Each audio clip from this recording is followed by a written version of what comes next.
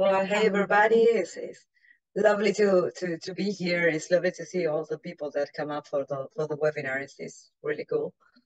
I'm going to start sharing my screen. I know Uruguay is not the most known country. We're really small between Uruguay and Brazil and Argentina. Sorry, I cannot seem to find my presentation. Just give me a second. Um, But well, we try to be a standalone destination. We're trying to. Uruguay has amazing things to see. You have, in a really small country, you have a lot of different landscapes. So that's really good. Let me check why my screen isn't showing. Just give me a second. Sorry, everybody. I'm going to share it like this. Let me see if you can see the presentation. Yes. Perfect.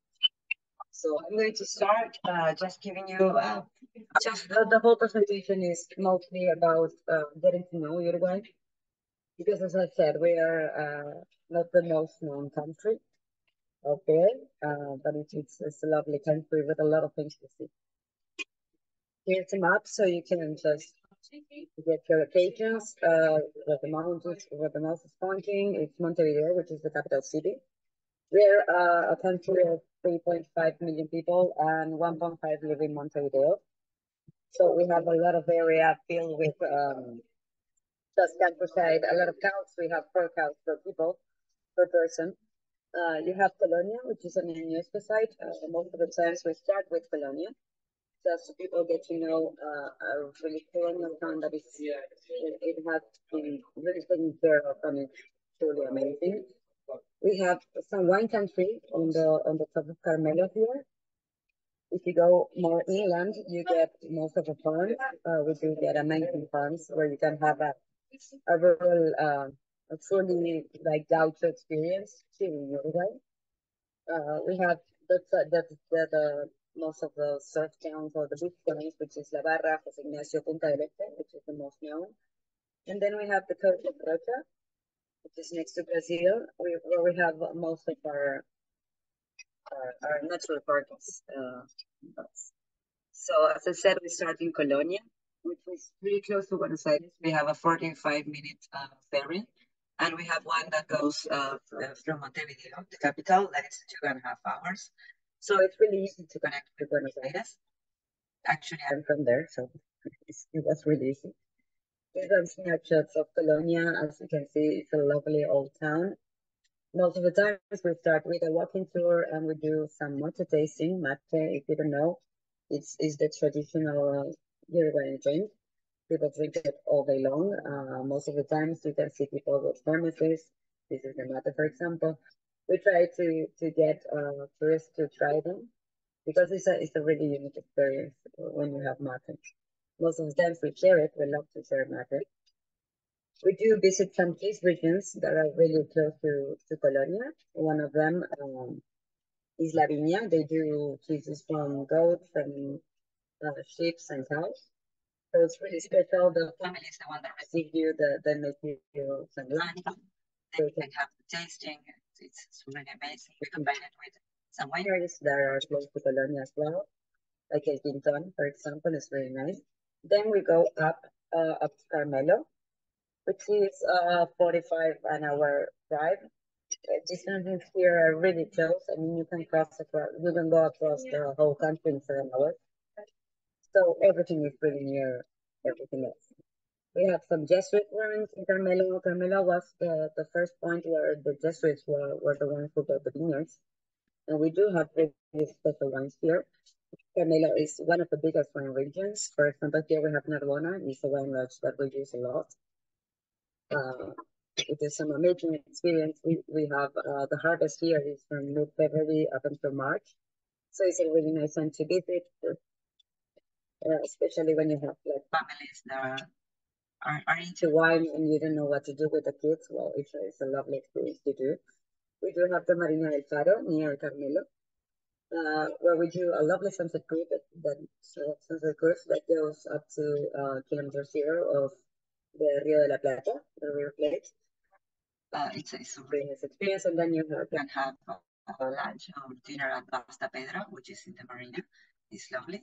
Then if we go more to the center of the country, we do get to the estancias and in Eventos, we do have the Anglo, which was a factory of corned beef during the Second World War. So it's really important for the UK folk to visit there. It has a lot of reminiscence to a couple of years ago. Then we go to the estancias, where they can have a lovely stay and an authentic stay in a working estancia. La Bendición is one of our favorites. They do breed polo horses as well, so it's really nice if you could go and have a horseback ride or just checking on the cows and see what it's like day to day in a farm, a working farm. They do have kayaks and they do water ski horses, as I said. Panchi, I'm sorry to interrupt you, but don't worry. no, it's just the sound is not really good. Do you have a phone or something that maybe you can? Oh, no, I can try to speak closer to the mic. I think now it's better. Are you hearing me there? Okay, I'm going to go closer to the camera then. Perfect. So then we get to Montevideo, which is a capital city. It says a lot about why Uruguayans are like they are. A lot about culture. We do have amazing artists. Being a country is so little. We do get amazing artists, painters, sculptors, well, musicians. And we try to connect everything with the culture in Montevideo. We try to always let people go to Montevideo. We have the old city, which is this part near the port, where you do have an amazing hotel. We work with, it's called Histórica. It's an old house that has been refurbished. It's really small. It's a boutique hotel. And then we have all of this. This is all the Rambla, which is the coastal route for saying it's really traditional within Uruguayans from Montevideo. They go every day to the Rambla just to go to work or just to have some mate in the afternoon, which is lovely. In the old city, we have the pork market where we love to stop because it's filled with parrillas, some barbecue restaurants. They are amazing to get to see. It used to be a market, of course. Then we go on the walking tour of the old city and end up in the Liberty Square, which is the main square of the old city of Montevideo. We have here's La Rambla. All the city looks up to the river. You can swim there. It's an amazing part of the river. We do have these lovely characters such as Lobo Núñez, this one here in the red shirt. He's a drum luthier, and he's one of the most recognized persons in candombe. Candombe is an Uruguayan rhythm. It was born of the slaves that lived here. They only had a day to celebrate. And we now remember that date in Las Llamadas, which is part of a carnival. We have the longest carnival also in the world. It's 45 days of carnival. And in Las Llamadas is when they used to like start playing the drums on that day that they could celebrate. To call everybody that was working to say, okay, come on, let's celebrate. We still recall that. We do go and visit Lobo. He's amazing. He has a lot of stories. I mean, his great-grandfather brought his way out of slavery, actually. Uruguay was the first country in all of the Americas to abolish slavery. It's a really progressive country, and that says a lot about Uruguayans. We do love visiting him. We do love visiting Manuel Filgueiras. He's an amazing enologist. He has a little small winery, but we love to visit him because he has a dinner and the family is all there. You get to know the family. You get to know about Tanat wine, Tanat grape, which is our inside grape. And he's an amazing character. We love to say that Uruguay is mostly about its people, and he's a great representation of that. Then we go up to Route 9, going east, and we have what we call the Uruguayan Tuscany, which is another wine country, of course, where we have a lot of olive oil and wineries. We do have Pueblo Den, Eden Town, and Garzon Town. They are both like this healing, lovely towns, little towns actually, where we do hikes and bikes and horseback rides, and well, we get to visit the wineries, of course. It's really near Jose Ignacio, which is our main beach town. So most of the times we try people to stay in Jose Ignacio and go and visit these towns or do a hike, do a bike, or a horseback ride, as I told. Here's Pueblo Bell, which is really lovely. Near the winery. This is the old station in Pueblo Bell, which we do with our bike tour there. This is the main square of Pueblo Bell with Francis Malman. I don't know if you have heard of him. She's an Argentinian cook, an Argentinian chef. She's really famous. And he loved Pueblo Bell, so he has his restaurant and hotel there. We do offer cooking class with him or his team, which are amazing because they prep everything on the street. It's a really small fun vibe, and we love it. We have Bodega del Sol, which is one of our biggest wineries. It has actually been listed for the first time in a row as the second best winery of the New World. And it also is the only one that has its certification on sustainability. It's 4,000 hectares, so it's quite big. And it has amazing views. We love to bike there or do a hike and tasting. We get to the beach town where we have Punta del Este. It is the most known. It was really hip in the 90s. Now we see it almost like a little Miami. It has a lot of high rises. So we recommend people to stay between La Barra and Jose Ignacio, where it is more quiet. But we do love visiting Punta del Este. It has an amazing harbor. It has Casa Pueblo, which you can see here. Casa Pueblo was the home, no, it's a hotel. It was the home of Carlos Pagilero, which was he was an Uruguayan artist. He was amazing. He did it almost by hand with a lot of help from the local fishermen. But he is such an icon here, and the building is such a perfect icon. We have the best sunsets there. This is Punta del Este. As you can see, a lot of races. But we do love Punta. It has a lot of history. We do go to the marina and we take a private yacht to Sea Lion Island, where we have one of the biggest concentrations of sea lions in the Atlantic. We can get there and spend with the lions. Families do love this.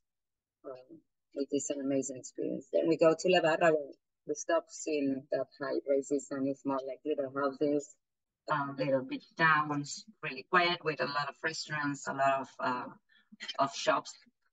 It's really good. Then we have the Maca Museum, which was built in 2022. It was almost built during the pandemic, and it has 40 hectares of 40 acres, sorry, 40 acres of a sculpture park, which is really nice to bike, and then we do some picnics there. Paula Chugarri is an amazing, he's a sculptor. He's one of the few that can get his stones, get his marble from the same quarry that Michelangelo used to use. So he has a lot of Carrara marble. When we have people really interested in art, we get to see him. He's here during the summer. So we can arrange a meeting with him, just seeing how he works, seeing the sculpture park, having a picnic, which is super fun.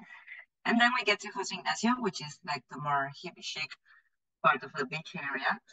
It's amazing. It has a lot of really good restaurants. We have La Susana, La Huerta, which is in the Latin American 50 best. It's a really amazing country. And in Jose Ignacio is where we have most of our activities. I mean, we have our horses there, where we do the horseback riding in the countries and the lagoon. We do have a lot of oceanic lagoons. So we do get a lot of birds to do the bird watching. We do get big flamingos from, well, they just left now. We get them just season on the seasons. But we do the horseback rides at the beach. We do it with dinners. We do a lot of hikes, a lot of bikes, surfing class, kayak surfing class. We try to make the best of this amazing place that we live in. It has amazing landscapes. The landscape changes. Like you drive 1 hour and the landscape changes completely. So you get to see a lot of different environments in a really short drive. Then we get to Rocha department, which is a bit further east and northeast from Jose Ignacio. Well, we get these little, there are really still little fishing towns with a lot of nature. So we get to Laguna de Rocha, which is an amazing place for bird watching. We have a lot of them. We do take the boat out, and then we have lunch in this restaurant, which is managed by the wives of the fishermen. So we try to do a circular economy, of course. Then we get to further east, further away, we have Cabo Polonio, which is here. Cabo Polonio, it's inside of a protected area, so they don't get running electricity or running water. It's as I call it, it's the hippie mecca, but it's amazing. And we do have a 4-hour hike during the through the sand dunes to get there.